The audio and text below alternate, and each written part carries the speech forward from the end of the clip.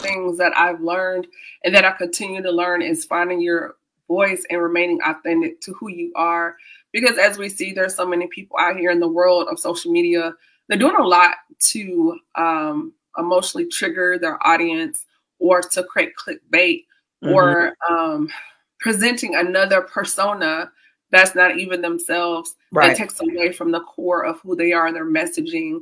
So how have you found yourself being able to maintain true to yourself and saying, hey, I'm not going to take this type of photo. I'm not going to post this type of reel. I'm going to stay true to my core and who I feel as Cheryl to gain my audience my way and God's way versus, as I say, the cheat code. Because there's so many cheat codes out here. I've even had people, particularly guys, tell me where if you post or dress this way or do this, then maybe you can gain more followers faster. And that's just not the message that I choose to put out because I've said before, that's not what is for sale. That's right. That's right. So for me, you kind of asked a lot of questions in there at once. But when I started at the Mark Coley Business Academy, that was my business was still a newborn.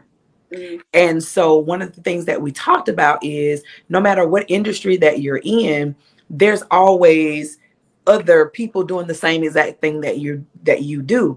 So what you've got to do is find a way to be an individual in your industry. And so I had to tap into what made me different. And what made me different is the fact that, you know, I'm in an industry when it comes down to taxes where everybody cheats, you know, everybody wants the bang for the buck, but they don't want to do, you know, the right thing in order to get it. And so I for one, I took to comedy because I love to laugh. I think I have a pretty good sense of humor. And so I took a lot of serious concepts when it came down to taxes and kind of made them funny. And it drew the attention of people so much so to people that, you know, I've never done their taxes before were speaking words of encouragement. And it was like, yes, baby, put that in the atmosphere. I had somebody to tell me, you know, I see you in a couple of years in a Forbes magazine, or I see you owning, you know, multiple offices, because I didn't choose the pathway that is so easy to go, because in the tax industry, it's so easy to make a lot of money really fast. Yeah, but I wanted you're scared of God and the IRS. Yes, I was going to say, I have to be able to sleep at night, baby. And orange does not look good, or whatever color they're wearing in prison now, it don't look good on me.